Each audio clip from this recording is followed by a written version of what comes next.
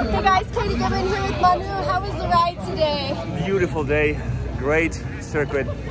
We had a blast. And for how long have you been riding since basketball? How long 6 months after I retired, so it's been probably 3 years. Okay, so was the ride easy or difficult today? It was challenging, but that's the purpose, right? Yeah, To get a great workout, get tired, be outdoors with friends, so it's a beautiful day. Incredible, and of course, the question that everybody wants to know, how do you feel now that you've made it into the Basketball Hall of Fame? It's a great gift 4 years after I retired to be recognized for what I've done on the court. It's just a great honor, so I'm very happy about it. Amazing. Well, Okay. well done today, Manu. Thank you. Good day. I'll see you. Have a good one.